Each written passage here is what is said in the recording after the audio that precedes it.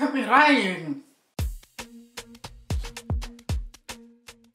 Hi, herzlich willkommen in unserer Küche. Ich bin's wieder, eure Ashley. Und heute bin ich nicht nur vor der Kamera, sondern ich habe auch ein richtig geiles Rezept für euch. Und zwar Malva Pudding.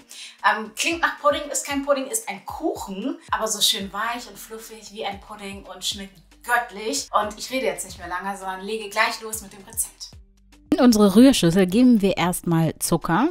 Die genauen Angaben findet ihr übrigens unten in der Infobox. Dann noch Butter und dann mixen wir das Ganze mit einem Handrührgerät oder mit der Hand. Kann ein bisschen anstrengend werden. Und dann gebe ich Apfelmus hinzu. Das ist die vegane Variante. Wer nach dem Originalrezept geht, sollte dann Eier verwenden. Dann 2 Löffel Aprikosengelee oder Aprikosenkonfitüre. Dann Kokosmilch oder herkömmliche Milch, je nachdem wie ihr mögt. Dann noch Backpulver. Und natürlich ein Pinch Salz, also ich habe ungefähr einen halben Teelöffel genommen und Balsamico Essig. Davon nehmen wir 2 Esslöffel, also wenn ihr eine große Form macht. Und dann wird das Ganze wieder gemixt. Immer schön, dass ihr eine tolle Masse habt. Eine tolle Masse klingt komisch, ich weiß. Und dann gebt ihr nach und nach etwas Mehl dazu, bis ihr eine wunderschön cremige Masse habt. So, das Ganze schiebe ich erstmal beiseite und fette oder öle meine Springform ein, damit ich den Kuchen auch gut aus der Form kriege. Das ist kein Muss, ihr könnt auch Backpapier nehmen, aber ich mache das jetzt oldschool. Und dann streiche ich das Ganze glatt und klopfe es ein bisschen aus, damit die Luftbläschen rausgehen. Das Ganze wird dann bei 180 Grad für 45 bis 55 Minuten bei Ober-Unterhitze in den Ofen geschoben und dann machen wir während das Ganze schön vor sich hin backt, unsere Creme, die wir brauchen. Und zwar nehme ich Kokosmilch oder ihr könnt auch herkömmliche Milch nehmen, dann noch Zucker und Vanilleextrakt und wie die liebe Omi so schön sagt, natürlich brauchen wir Butter.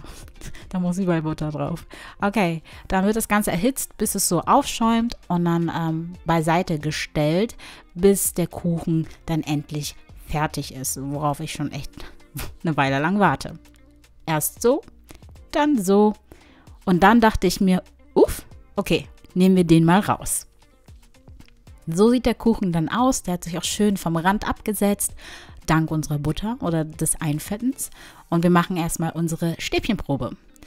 Da steche ich einfach ein paar Mal ein, um zu gucken, ob der Teig durch ist und ist er wohl nicht, ein bisschen feucht, also habe ich ihn nochmal in den Ofen geschoben für 10 Minuten und jetzt sollte er gut sein. Achtung, stecht mehrfach in den Kuchen ein oder stecht ihn nicht, aber stecht ein paar Mal ein, damit die Creme auch richtig schön einziehen kann. Und wie ihr sehen könnt, zieht es auch sehr gut ein und oh mein Gott, der ist so schön fluffig. Ich liebe den, ich habe den bestimmt schon mindestens 7 Mal alleine in diesem Jahr gebacken und jetzt teste ich ihn natürlich auch. Am besten ist es, wenn ihr ihn 1 oder 2 Tage ziehen lasst im Kühlschrank. Man kann ihn natürlich kalt genießen. Ich genieße ihn voll assi, wie ich bin, warm, indem ich den einmal in der Mikrowelle erhitze. Und dann, wenn ihr ihn rausholt, oh mein Gott.